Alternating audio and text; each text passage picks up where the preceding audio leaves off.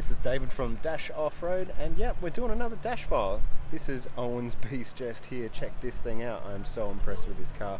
We're going to go and have a chat to Owen, see what he's done to his car, and get him to give us a bit of a tour.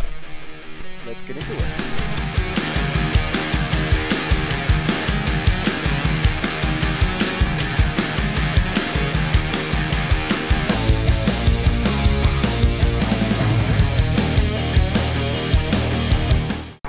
So I'm here with Eoin.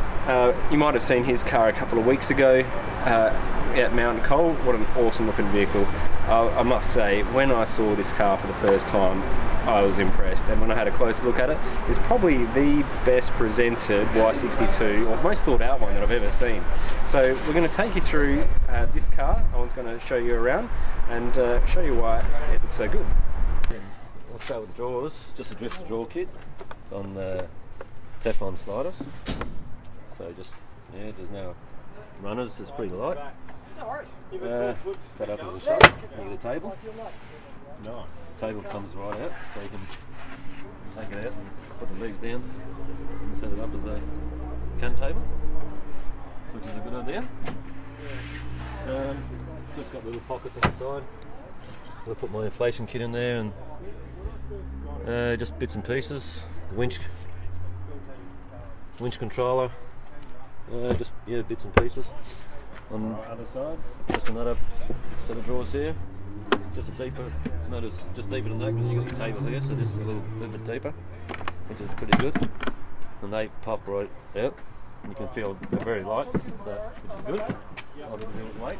What's this little thing down the bottom left-hand corner here? This one here, yeah. That's where you put your compressor hose into. This is your compressor, which also operates the airbags, so you can pump up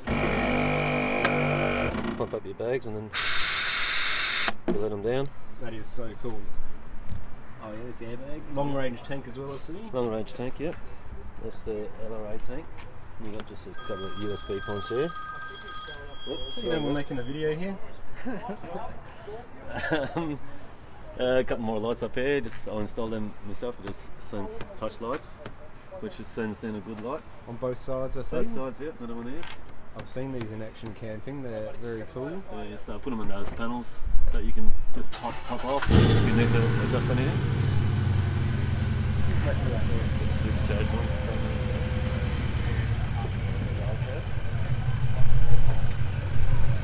Hey boys, catch you later.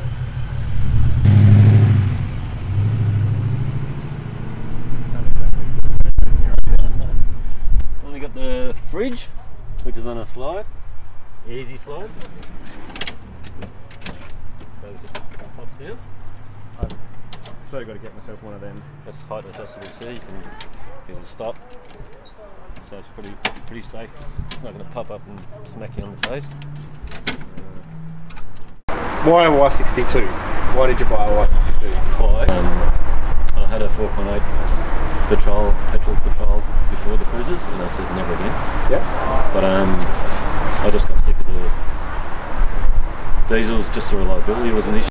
Then from getting damaged, it was a headache. And I needed a new car, and I didn't want to get the new 200 because I've had dramas with it. Lots of people, a lot of mates who have had dramas with it. Yeah. So it wasn't for me, and came across the Y62 page, Facebook, and I said, oh yeah, I'll have a quick look, and yeah, I just started listening to them and seeing ones with rebars in them, and 35s, and they looked awesome. And still, the fuel consumption was always an issue. So until I found out they weren't too bad, and then I spoke to guys who have them, and blah blah blah, and I said, oh yeah, no worries. So I went for a good long driving one, and I was amazed. And they just picked your colour. Oh jeez, yeah, pretty much. Have you done all the modifications you want to do, or there still more that you want to do? Yeah, there's always more you want to do, but alright, so if we gave you one cross lotto tomorrow, what would you be bolting on? For sure. Just straight away. Go to supercharger, or else I might wait for twin turbos, and we'll see how we go. Yeah. That, and that's basically it, I think everything else seems to... Yeah, what's your favourite modification that you've done?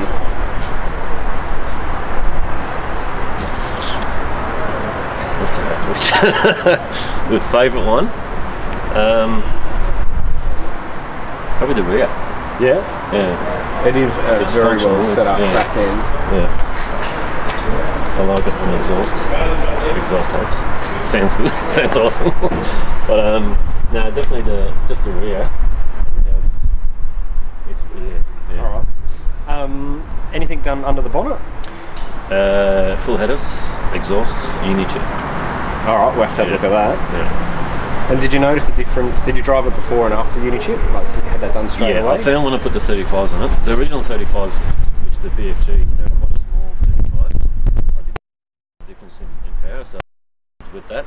But then when I put the Nitas on it, which are a true 35, I found that it was perfect. I was just like, wow, this is just bogged down a bit. Yeah. Especially towing the cap caravan. The chip sort of overcome that? It just brought it back to what it's like on the tyres. That's very interesting. Yeah. I just wanted to drive ability back. I didn't care about big power figures or anything like that. Yeah. Because you kind of tuned it for drivability. Yeah. That's very interesting. Yeah. So if you've been looking at this car and want to know what's on it, I'm going to do my best, and Owen, you can correct me. So we've got ARB front bull bar. Oh no, what year is it? It's 2013? 17? Yeah. Oh, it's younger than I thought. So it's TI. It's only a year old. Year-old TI, Series 3? Series 3, yeah. Series 3.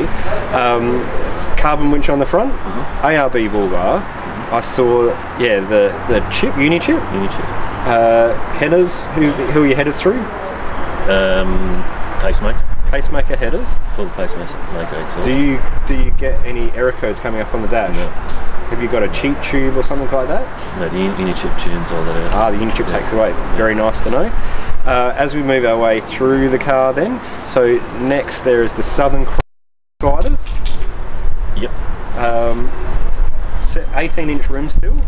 What sort of rims are they? Arrowloaded. Byron. Yeah. Yep. The 35-inch Nittos. The trial graphics. Roof rack. Ally. Tradesman rack. Yeah, the tradesman rack. Yeah, flat rack. Have you got Steady light bar. Kmart rear bar and the Drifter RSM. Yep. What a mean looking rig. Thank you for showing it to everyone. No worries. And thank you for watching Dash Files. If you like this sort of stuff, hit that like button down the bottom there. If you really like it, hit the subscribe. And of course, if you want to support me doing more often, go check out my Patreon page. So I'll put the link in the comments below, and I'll see you next time. Yeah. Cheers.